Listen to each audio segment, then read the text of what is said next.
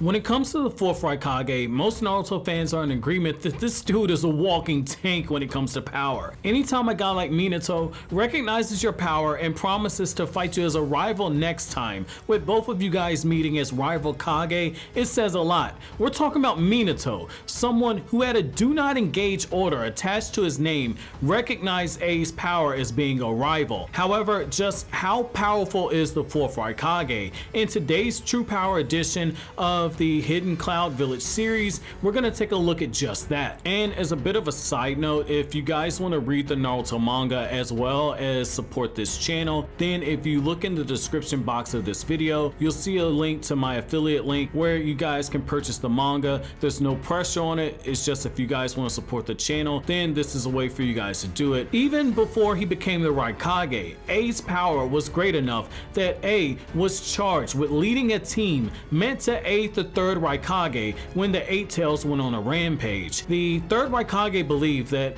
his power was so much that A was charged with holding back the Eight Tails by himself so the 3rd Raikage could start the process of sealing away the Eight Tails. Though this is anime only filler, A in terms of raw power was only bested by Tsunade, as shown in the Naruto Shippuden anime episode where they had their arm wrestling match where he realized he couldn't take down Tsunade. Now, in the manga, even Mamoru Uchiha remarked at the gap in power between Tsunade and the Raikage, which isn't something to turn your nose up at, since Tsunade isn't as weak as some people might believe, and I'll leave a link to the Tsunade True Power video at the end of this video. One thing that should be noted is that when he was fighting Mamoru Uchiha, he was doing so with his weak arm, since his dominant arm was lost during the 5 Kage summit in the battle with Sasuke. After the Naruto manga ended in 2014, it was revealed by series creator Masashi Kishimoto that A had 3 changes in chakra nature,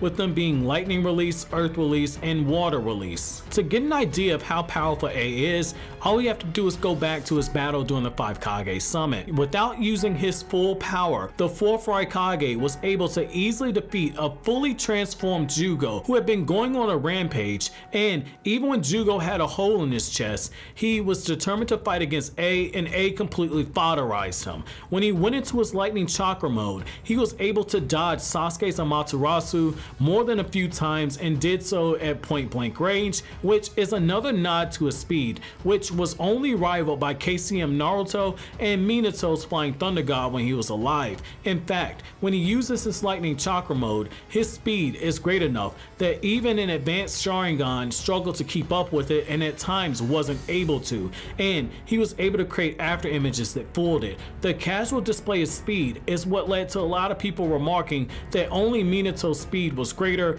at least before Naruto unveiled his KCM form. When it comes to his durability, A was showing being able to withstand a jutsu that only the 3rd Raikage was confirmed being durable enough to handle. The jutsu teleported objects at speeds much faster than light and was stated to be too hardcore for the human body to withstand, with the result being that their body will be ripped to shreds in the process. And yet the 4th Raikage and Tsunade were able to withstand the effects of this jutsu without any real damage, which is pretty impressive since Tsunade is part Senju and part Uzumaki, and that puts her stamina levels at being very high, which puts A's stamina levels at a comparable level. As another nod to his durability, this dude shook off having his arm burned by Amaterasu. When it comes to his ninjutsu, A has a skill set of jutsu that shows just why he was considered to be a rival to Minato and so entrusted by the 3rd Raikage. Starting off with this lightning release jutsu, A clearly has mastered his lightning change in chakra nature,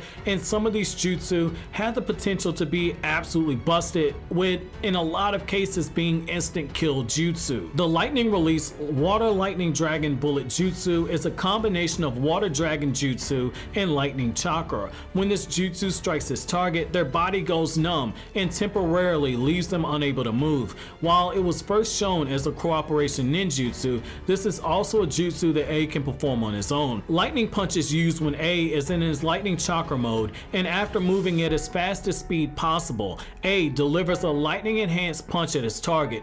Given A's raw destructive power in his base form, adding lightning chakra mode to his power and then adding the extra that this jutsu jutsu gets when he's traveling at high speeds. This jutsu is a one-shot kill if it connects. In the Naruto manga, only 2 people were able to avoid this attack. Minato dodged the attack at point-blank range and managed to counterattack, which is a nod to the massive speed advantage he owes over A, and Naruto was in his KCM mode and was able to squeak by and avoid the attack, but the fact that the Raikage believed that that punch would be enough to kill a KCM Naruto shows you the destructive power of that punch. His lightning release lariat combines his lightning chakra mode, which boosts his chakra levels to those comparable of the Eight Tails, and his taijutsu clothesline attack. One strike by this attack can blow away the chest of whoever it hits, and if enough chakra is poured into the attack, it can flat out split somebody in half, separating their upper body from their lower body on some Mortal Kombat fatality type of jutsu.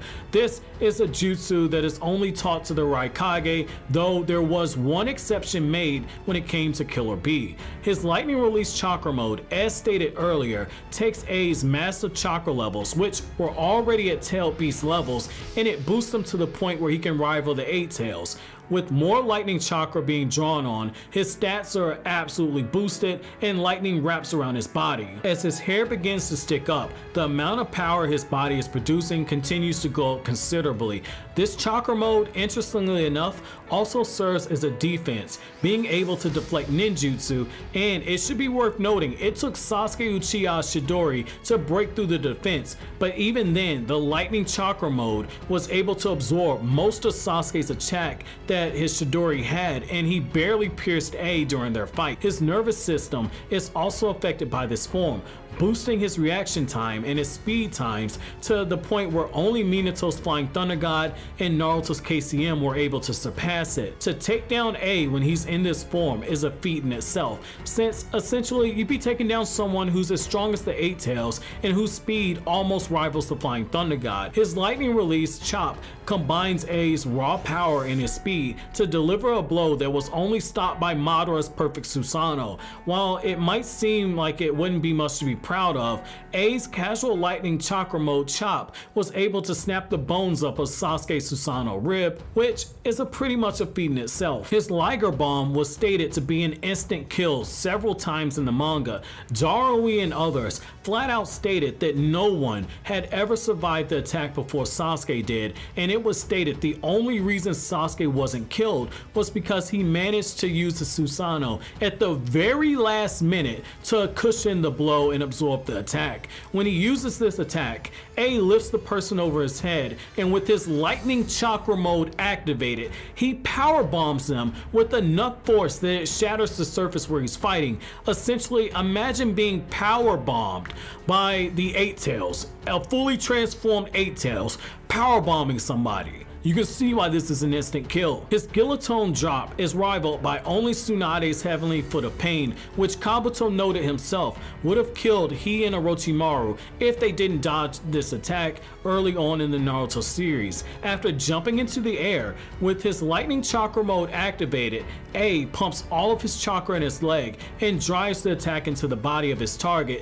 caving in the area wherever he hits. This attack is more powerful than the one that he hit a fully transformed Jugo with that essentially one-shotted Jugo and took him out of the battle. While his attacks are more focused in lightning chakra nature, don't let that be a reason to turn your nose up. Just like Tobirama Senju, A focused on mastering ninjutsu that best fit his natural chakra nature affinity and customized these attacks to his fighting style, which, while it's pretty obvious to see that Kishimoto's influence over pro wrestlers in A and Killer B, it's also his ability to ramp up the damage of those attacks by ramping up his speed and his power using the lightning chakra mode, and using lightning release jutsu is what makes A so damn deadly.